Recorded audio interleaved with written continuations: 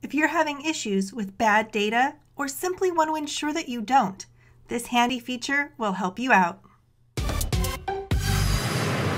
Welcome to Quickbase Junkie. I help Quickbase builders learn fast to deliver more. Custom data rules allow you to write your own error messages and customize them like never before using simple if statements. For this example, I'm using an app from the App Exchange called the Simple Project Manager. Now, I do use this app a lot, so there are probably some changes in here from other demos that I've done from the original, but more or less it's just the same. I'm going to head over to our task table, and this is where I want to create our custom data rules. These rules allow me to set up my very own error messages, which means that when something isn't quite right, I can display to my user exactly what the problem is. So let's say I'm having an issue with people entering a finish date before the start date. Clearly, this would be an issue, but without some sort of data rules or validation in place, this could go on unchecked for who knows how long. There is an option to potentially add some form rules, but that only would apply to that particular form when it's being used, not when something like Grid Edit is being used.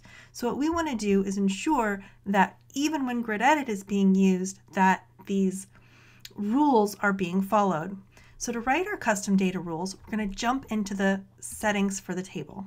Once in our settings, we'll scroll all the way down to our advanced settings. Once again, scroll down to the advanced table settings section and you'll see the option to build custom data rules for this table. And there's also the spot where you can turn them on or turn them off. So even if you have them written, you don't necessarily have to have them turned on or engaged until you are ready. So we're going to go ahead and check that box because we will be ready as soon as we get this going. So for our very first rule, I'm just going to pop in my formula. Every formula you use in here is going to be your if formula. So if this, then this. Basically what we're saying is if this condition is true, then there is an error, and I want you to display this error message. Otherwise, let things be. There's no error, right? No problem. Let the record be saved. So now I've got my if statement, right? Starting with my if, and then within the parentheses, I'm going to have my condition that I want to check for. So now I've got my finish date, right? My field for finish date less than my start date. Now, it just so happens that start date is of a particular format called work date, so I need to convert it. You may or may not need to make that type of conversion to date, but essentially we're saying if the finish date is earlier than the start date, we got a problem. If that is true, then I want to display this message to my users stating that the finish date cannot be before the start date. That way they know where to focus and what they need to fix specifically. All right, let's go ahead and save this. Exit back out to our report. And because one of the great things about these custom data rules is that they will apply even when you are in Grid Edit, I'm going to pop into Grid Edit because it'll make making updates and changes really easy, really fast. And I'm just going to set a start date to be a finish date to be before the start date. You notice the dates in here are really, really old. That's because, again, this app came from the App Exchange and it was written quite a while ago, but it really helps to demonstrate a lot of these use cases. So I'm going to move that before the start date and try to save. It's not letting me save, and it's showing me why, right? Exactly that message that we gave, saying the finish date cannot be before the start date. How awesome is that? Now, I want to show you a few more things. We're going to jump out of here and go back into our advanced settings. You may already be thinking to yourself, well, that's well and good, but what if there are multiple conditions that I want to set and I want to check for multiple things, no problem whatsoever. Just like you can with a standard formula using the if statement, you can actually, I don't want to quite say nest, but daisy chain these together. So let's say we also want to ensure that the number of hours allocated to this particular task is always greater than 1, right? There's a minimum of 1 hour. I'll paste this in here. A minimum of 1 allocating hour that must be associated with any task. So I'll just add that on to my formula. The very next condition of number of hours allocating is less than 1, right? If that's true, if it's true that it's less than 1, then there's an error. Make note of that. For me particularly, I feel it's like a little bit backwards, right? Because I want to create the true condition for the error and not the true condition for the non-error. So in this case, number of hours less than 1. And then I set my message, right? A minimum of 1 hour must be allocated. I'll save that and let's take a look. Go into my grid edit so we can peek at this really quick. Okay, I'm going to try that again. Let's say I'm going to make this 0.5 hours. Now, I didn't have that in there before, that validation rule, so it allowed the 0 hour. And then I'm also going to change this to earlier. And let's go ahead and change another record. I'm going to make this one 0.5 hours as well. Let's see what happens.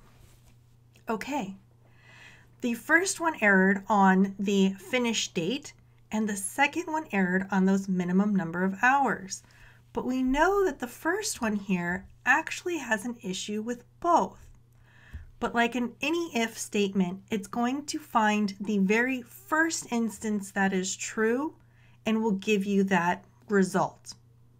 So because the first one that we wrote was relating to the finish date before the start date, it errored on that first for this first record and then errored on the other error for the second record.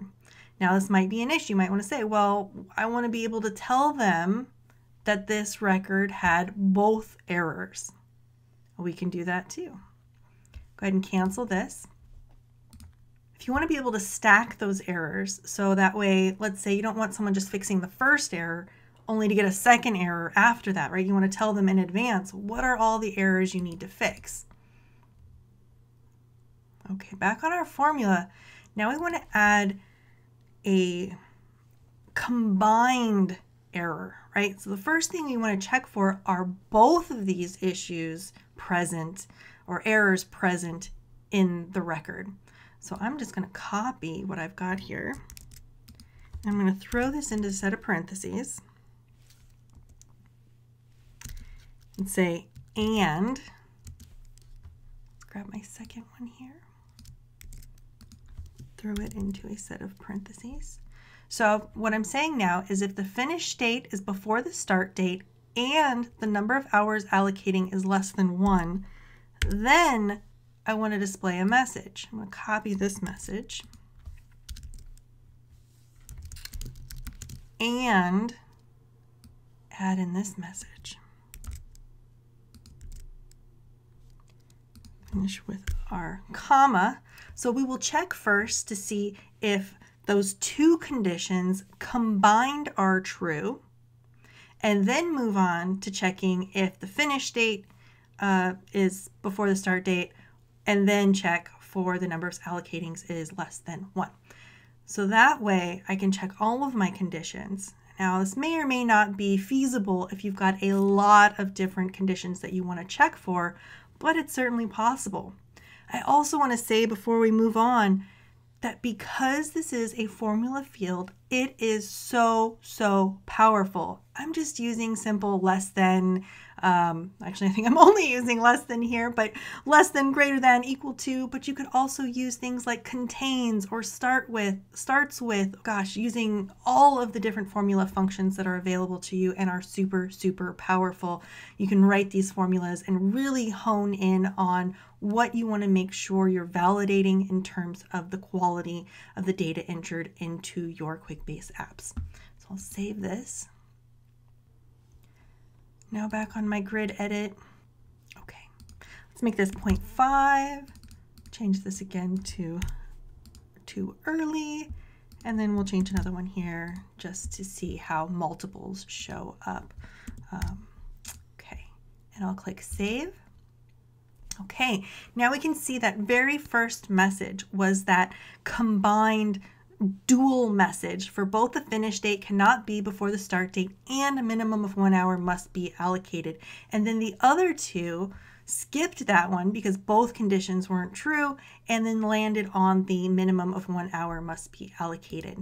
I can see which records highlighted in bright red need to be updated in order for this grid edit to save.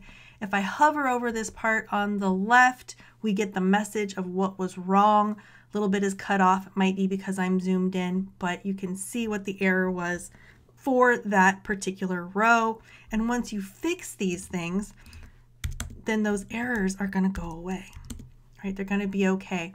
Now, it's allowing me to go back to 0 because that was the original value. Because I'm implementing this after the fact, you might want to watch for that because it's not going to double check existing errors. It's only going to double check those new errors.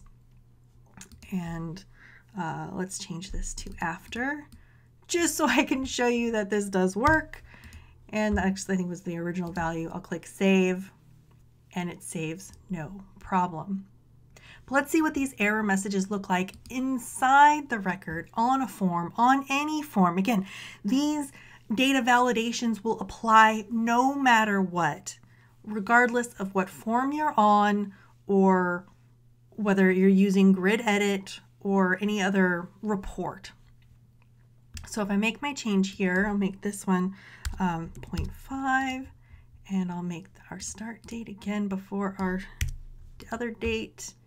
Try to save, and boom, it's going to tell me what that error message is. That minimum of 1 hour must be allocated, and I thought I was on a different record, so I didn't get that finish date notification. Let me go ahead and change this one. Let's see if I make this 15. That will definitely be before. Saving again, and we get that other error message. So no matter where you are, it's going to validate the data and ensure the integrity and quality of the data that you have. One last note I want to say, if you enjoyed watching me use Grid Edit and are interested in other ways that you can really get the most out of Grid Edit beyond just these custom data rules, I invite you to check out the ultimate Grid Edit Guidebook, which can be found at quickbasejunkie.com/grid edit. And I've got pages and pages of shortcuts and tips and strategies for using Grid Edit that will really help you get the most out of that super valuable tool that you can use to quickly update, enter, and modify your data in Quickbase. If you enjoyed this video, go ahead and subscribe using the link below. You can also drop me a comment and let me know what you thought and what you enjoyed the most. And then head over to quickbasejunkie.com to grab one of those free downloads. Bye for now. Using the link below. Bye for now.